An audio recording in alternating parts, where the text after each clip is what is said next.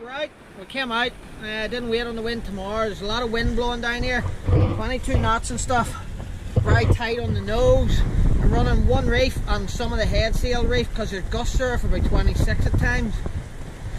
It's such a wrestling match getting that thing reefed. I don't know why, because see, before I could reef this fucking thing in 30 knots of wind within less than 30 seconds. Cut to pieces and all sorts. Oh, madness. But I'm out, I'm sailing, so here we go.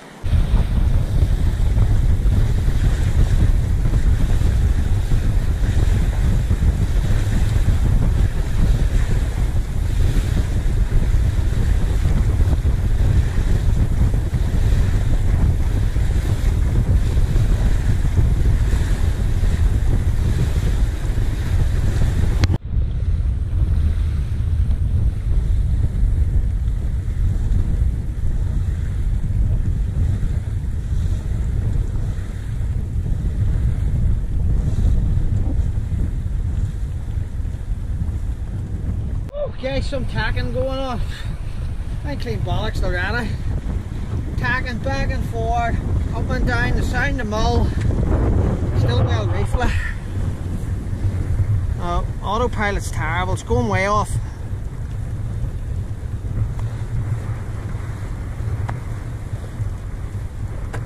I see my autopilot, parcel of shit, it's not working half right.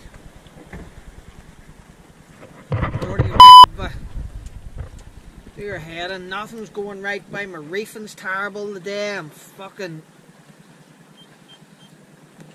it's all going to keep calm. What up speed I'm doing now. You see the shape of me going there. Heading in for Loch buidhe. And I like to have done more video, but my autopilot playing about there in a heavy wind and it was tacking and I had to sort of stay in the tiller because the wind was just slight variable a wee bit, moving about, not overly variable, but it was just moving, so I had to steer more. Hard to mark and point.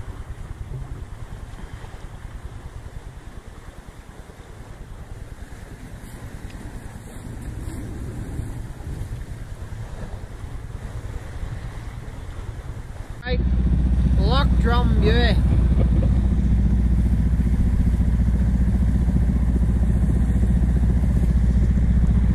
Starting to mark and point again behind us. It's good shelter in this anchorage. There's going to be a load of boats in it, I just know it. There's no real hazards in this going in. Yeah. Just watch what you're doing.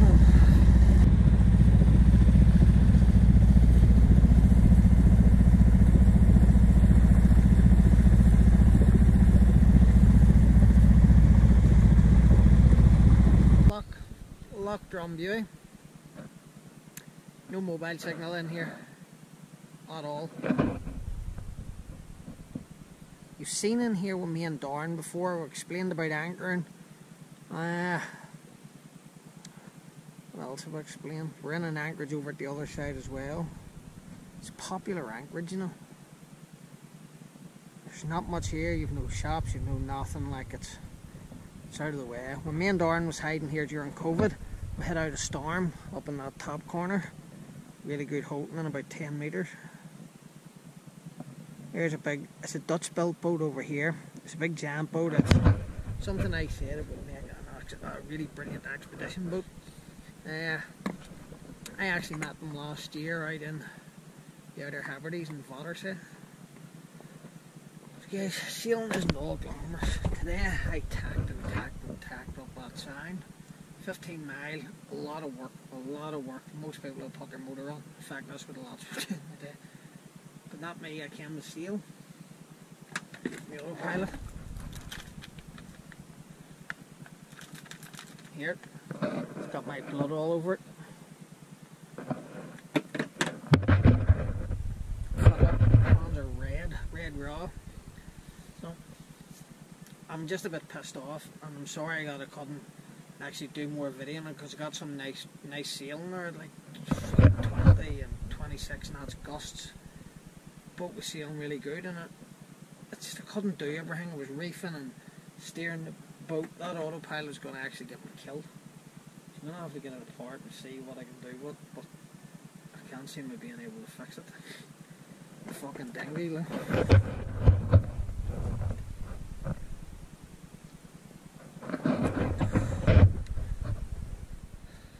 Morning, guys.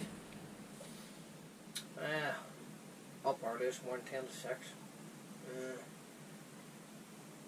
It's to catch the tide right now, or the marking point.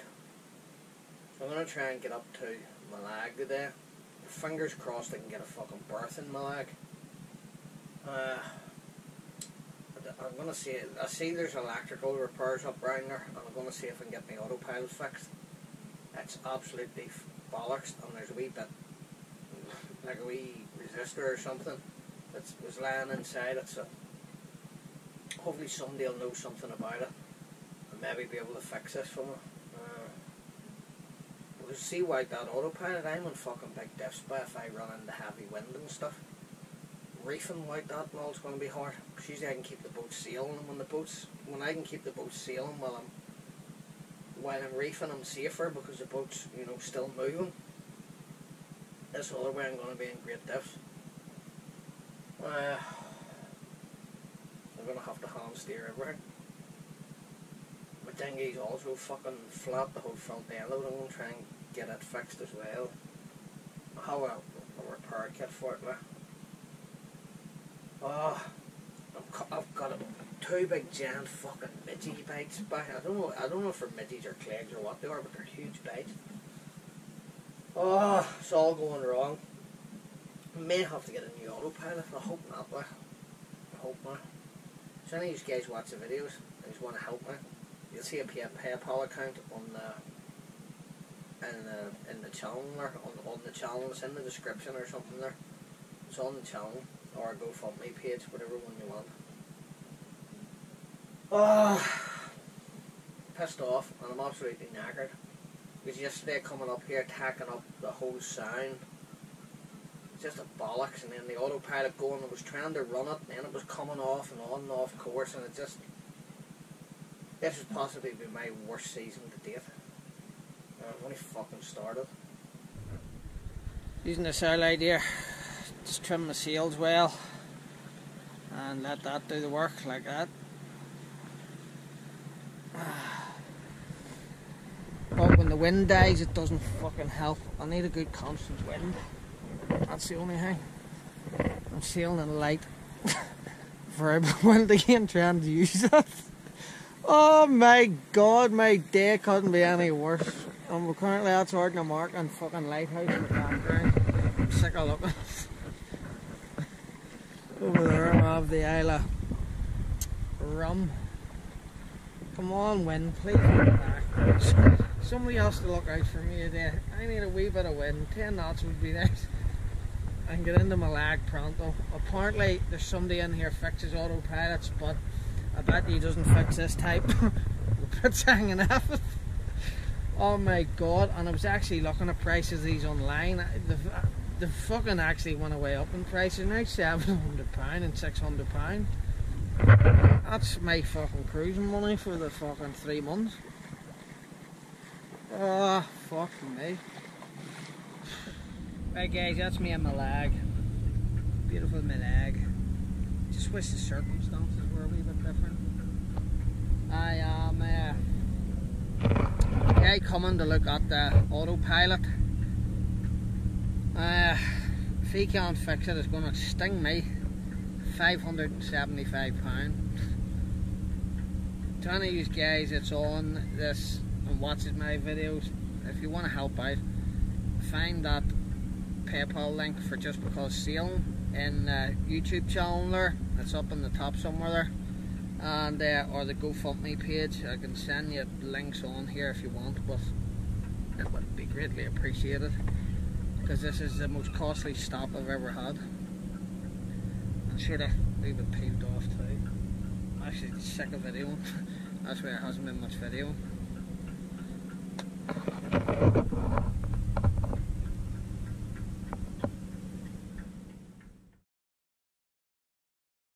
The rain's eased, so I need to get off the boat and go for a little walk.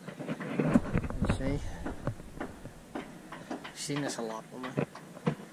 Right, just come down round the marina, just sort of facing the moor and straight across.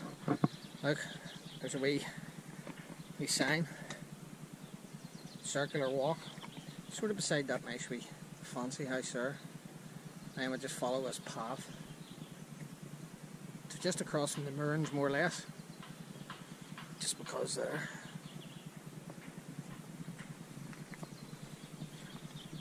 And off we go. Forward, guys, just follow the wee path. Pretty nice in here, isn't it? And this wee path just goes right up, and we'll come across the sign for the lake or the loch, just right up through the valley.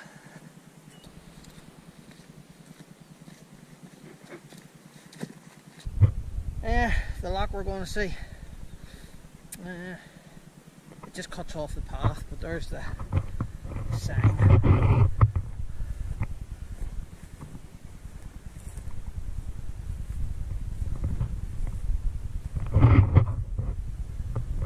There's the Loch Nevis down in there. So follow the path up through the mountains. Be a nice walk. And where the sign is, when you come that wee gate, just swing off to the left. If you look up, there's a post up here. You can't miss it because there's another path just off to the right there. Decent set of boots, I suppose. Would be nice for this. I'm guessing a reasonable level of fitness. It's not too hard. A lot of nice young birch there, perfect for making a bow for survival, as you seen me and Darn make on last year's video, Castaway as it was called. Check it out, you'll get a laugh. Kind of amazing there what I'm doing, because I'm starting to get the, hiking places that people don't normally hike in. If you're a hardened hiker, you wouldn't be coming here just specifically to hike, I don't think, on these wee routes off. So I'm sort of feeling pretty privileged to be sailing into places like this and hiking and things like that. That'll really do no justice. But we'll go right down there anyway. It's beautiful. Wild Scotland, eh?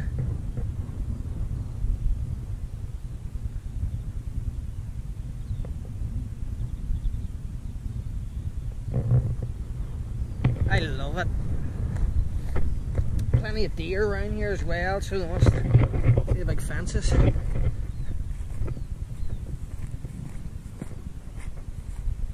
Some say you hit the crossroads of life, eh? I've hit the crossroads of my leg. Where do I go? I'm doing the circular walk. So, I know I'll go out back, that's going to take me back to my leg, okay? Via the other loch. So, do I go this way to Loch, or I go, whatever you call that. I would go this way, see if we can get a look at it. And then we'll come back, and we'll go back up over the hill. So, guys, I love doing this. Getting out there and adventuring, and, people often say to me, oh, but you're fit, you're fit. Listen, there's nothing stopping you guys going out there and getting fit. Especially over the winter months, when you're sitting scratching your bum, you can get out there into the gym. If you don't have a gym, there's no big fucking deal. You can get those feet on the road and start running. You can start hitting mountains. You just gotta get out there, guys. Start adventuring, start living. Life's too short, so get out there, adventure more, explore more, start living.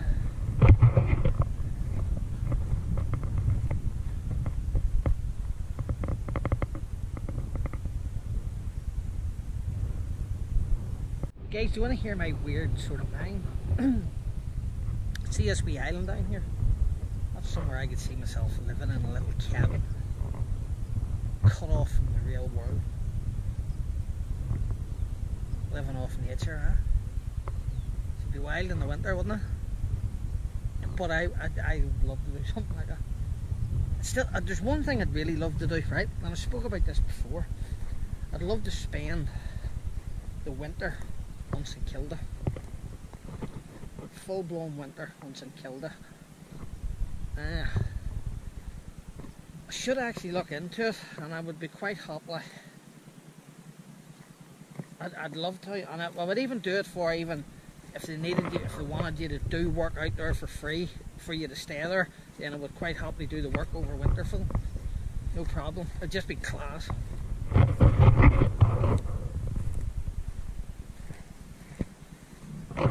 Just need to be careful of boggy stuff like that. You get fucking vanish in it very quick. That's beautiful, but beautiful. Guys, I'm not going to go on down to that loch or something, whatever it's called. Do this wee mini summit.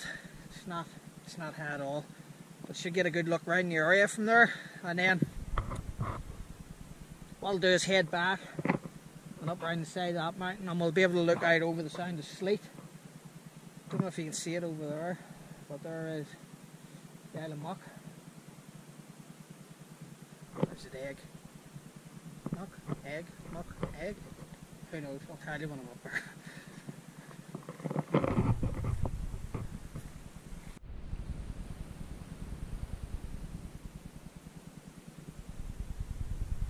That's the direction I'll be heading. I'm going to go back sailing.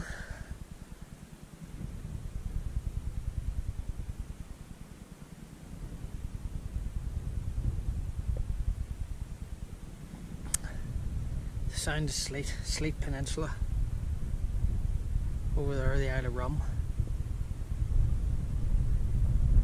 Loch or egg? Egg. Loch's down there. Somewhere.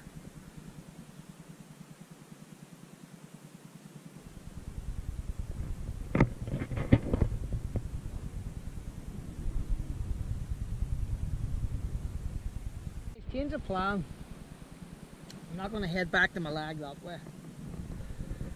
What I'm going to do is I'm going to head across, sort of here, see that, in between that, and then go down the side and across and follow.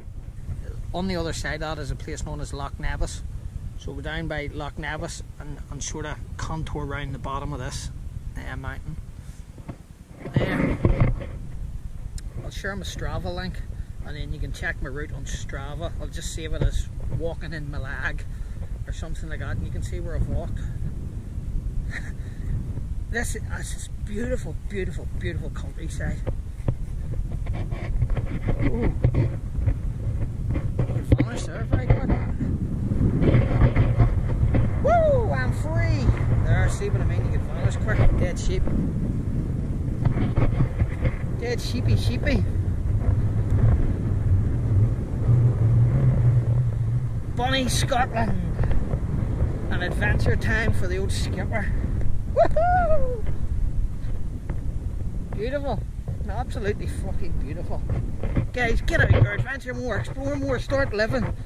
Do you know what I mean? Don't keep fucking living the same day over and over and over and over again and calling it a life. You know, if I can do this shit, anyone can. If you're one of those guys that sit about the house and get depressed, get outside, get walking, get doing stuff like this. If you want adventures, come and see me, say to me. I'm always glad to have somebody along with me, but you just have to be willing to really want to do this stuff, because I couldn't have a whinge bag around me. I like pushing it. I like living. I like living on the edge a little bit, and that's why now when I'm doing more of the solo sailing and solo hiking and challenges, and it's all by myself, like it's to me it's a bit more dangerous, and I like it. But in a way, I know what I'm doing to a certain extent, so keep that in mind if you're going to start doing it. Start easy steps, okay? You're going out hiking, I guess, as well. Pack accordingly, you know, waterproofs in there, food, water, map, compass. Unfortunately, I don't. I'm not going to lie to you, I don't have a map with me, but I have a Ordnance Survey map on my phone with my active GPS, so. And I've my charger here for the phone as well, so it's only a tiny hike. I'm not doing anything serious, and I've already scouted the area on my phone, so I know when I hit down this river, where that river will lead me to, or where that river will lead me back to. So I have a mental picture there as well, so just don't think I just vanish and nothing's thought out, okay? And you should do the same if you set off out here. Right guys, I want to give you a sweet tip. If you're up there in the likes of the high point, or where I was looking round, right? Getting sort of ground appraisal sort of thing, right? What you have to remember when you're looking out over ground like this, from up there, it can look pretty, you know, easy walking. So just be aware of what you're going down into. Maybe a lot harder than what you first think. So keep that in mind, that the ground just may not be as easy as it looks from a higher point. So when you take a good look across the ground, keep that in mind.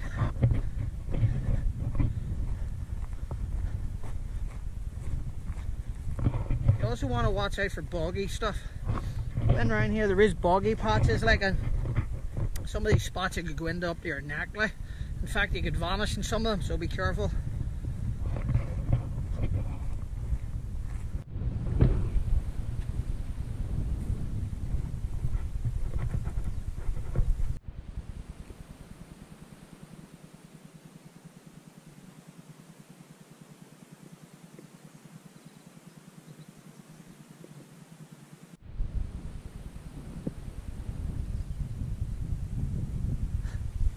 Fishing that, absolutely unbelievable. And that's what he's there for, the big heron. There's fish in there. There's more up there. Is that lake down there that you seen, Loch? I'd say that's full of trout too. Survival situation, this place would be absolutely ideal. Massive big caves, well protected from the weather, in the rocks. We've got running water, fresh water to drink. We've dead wood about, so you can light a fire. And we now know that there's small fish, which is probably trout, in that river. Because it's so narrow and so small, it would be so easy to actually catch the fish. Got a few methods that I'm going to share with you in case people are actually out doing them. Yeah. I love places like this. I can picture myself here in a survival situation. I know that's nuts, but there's so much here that you could survive reasonably well. Well, obviously we're close to a town, but I'm talking like if we were in the wild somewhere we didn't know. No, there is a lot of actual survival schools run in around Scotland. And I guess no better place because we're in the Highlands, so to speak, so you're not going to get much harsher than that. Fucking ideal there.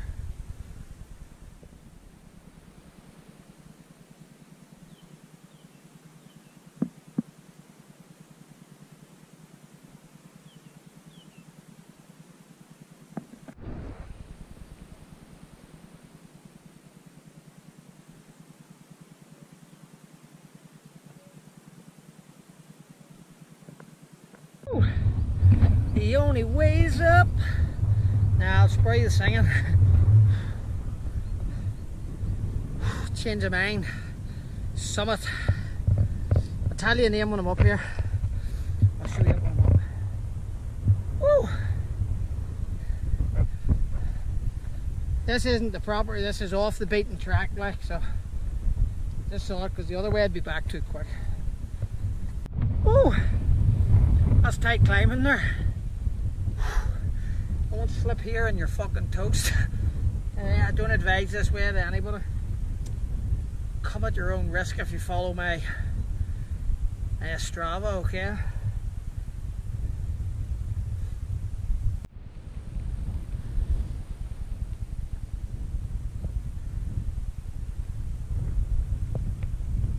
Get up it! That's the house boy in there. The Isle of Malag, or not the Isle of Malag, sorry, Malag. Woo-hoo! Yeah, baby. So guys, in here, that's Loch Nevis. I may go down here to anchor, not sure. Loch Nevis. This is the Lochs. I can't pronounce the name of the Lochs. Right here we've got all the small isles. Rum and canna and egg and stuff. We've got the Sleep Peninsula. The Isle of Skye over there, and way over here is the Columns of Skye. Right up the Sound of Sleep, and the Skye Bridge is up right here. So glad I can take you up here to the half point in my lag. No pass about here, like I'm off the beaten track, so if you're gonna do it, you may be a route up this, but I haven't checked for a route up it. I just went the way I went and taking in the sights I wanted to see while I was walking. It's more of an adventure that way. Coming back to a bit of civilization now. Nice wee house down here. We'll get on the path and then just follow the path back to the lag. Bit of a road, so happy days guys, that's me. Out of the mountains more or less. Just bar this and around the back of that, but it's all path. It's been a great wee adventure. Just took my mind off waiting on that autopilot, so that's the main thing. Get out there guys, start adventuring, start living. Must be coming out onto the path. Some place for a house down there, look at that. Unreal. Bloody Scotland, beautiful. And back to my leg we go.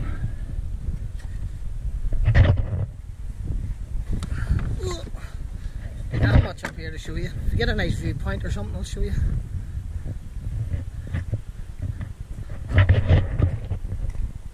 Some spots for a house. It's sort of the last look I'm going to give you about here. Just round the corner, right here is my lag, and this is Loch Nevis.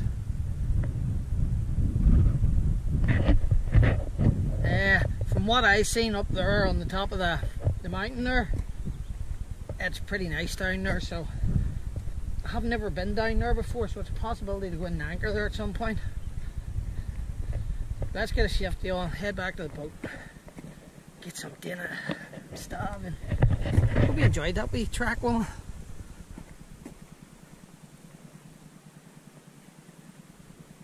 I wish it was sailing. On Isla, wee village so to speak. I don't know what it is, wee community.